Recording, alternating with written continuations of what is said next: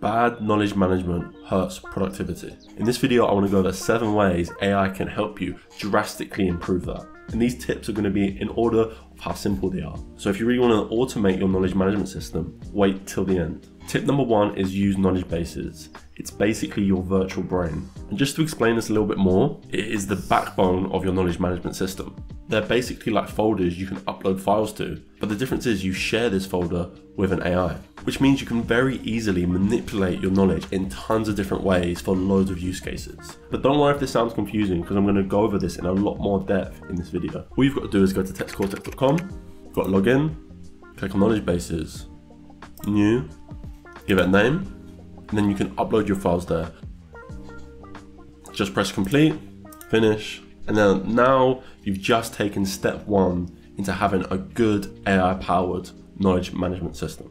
But let's say you've got all your knowledge on some other platform like Google Drive or OneDrive. This brings me on to step 2, which is set up integrations with knowledge bases. Basically, what you can do is connect your Google Drive to this knowledge base so it automatically updates. The AI automatically gets every change you put into your Google Drive. And I've done a video breaking this down in about 1 minute. So click here now if you want to see more about this. This brings me on to tip number 3. Use Zeno to customize the way you interact with knowledge bases. So this is where we really start to add an AI to the equation. Say now, for example, you've created some knowledge bases. What you've got to do is click on the knowledge base, see all the files you've uploaded, and you can either chat with the individual files, or you can go to Zeno like this and equip them with that knowledge base. So this means now you can ask any question to that knowledge base. And even going one step further, you can customize the model Zeno uses. It could be GPT-4, it could be Claude 3, it could be Mistral.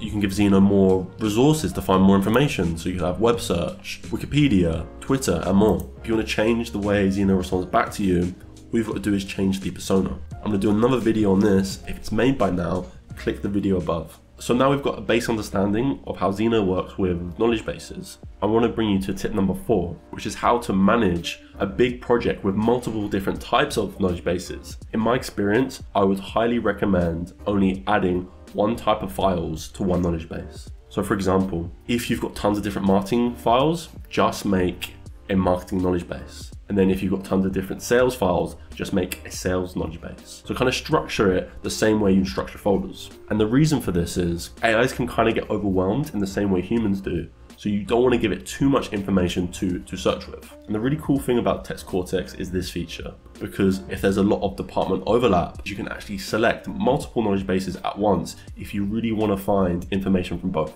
What you do is click on knowledge bases, and then you just select all the ones that you want it to search from. And with these knowledge bases, departments, and Zeno, you probably don't want everyone to have access to everything. So this brings me on to tip number 5, which is organizations to manage permissions. All you've got to do is create an organization, Ronan Inc.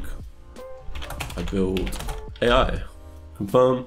And just like that, I can add all my knowledge bases to this organization. And if I want to invite anyone to this organization, that's just as simple. All I need to do is to right click on the organization, and then I can choose how I want to share access to other people. Now let's go to tip number 6, because actually everything we've learned about adding Zeno and knowledge management, you can actually put this all on your own platform. So this is still early stages. I'm going to put a link in the bio where you can actually say if you're interested in this feature. But basically in the near future, you can completely customize Zeno and your knowledge system to embed that into your website. So as you can see here, personality, memory, behavior, customization, icebreakers, configuration, and security.